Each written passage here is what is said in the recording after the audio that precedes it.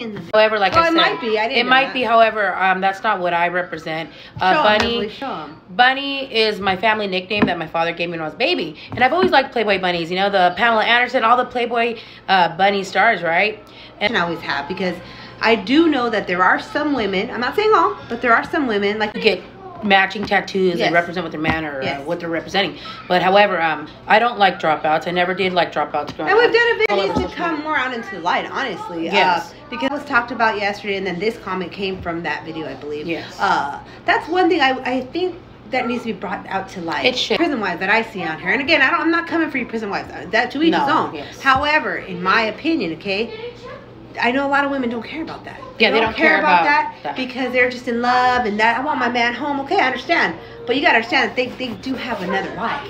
Yeah. Meaning, like, you know, they belong somewhere. They're either whatever.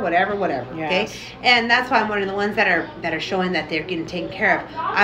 It's always been a curiosity of mine. Yes. Are they so I know that we went into something else with this comment, but thank you for your comment. And it should. I like that you came at her. You mentioned it.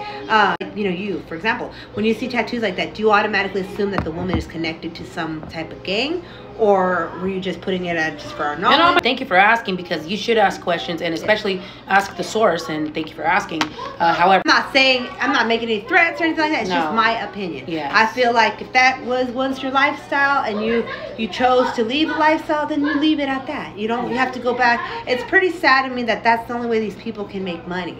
That means that they have no skills. They have no other skills. They didn't learn anything getting out of the joint. And they're chismeando. A lot of them, I feel like they wish they could be in it. Yeah. And from what I'm hearing, what I'm seeing, maybe they are going to be able to go back in it. I'm not sure. I don't know, but we'll leave it at that. Thank you for your comment.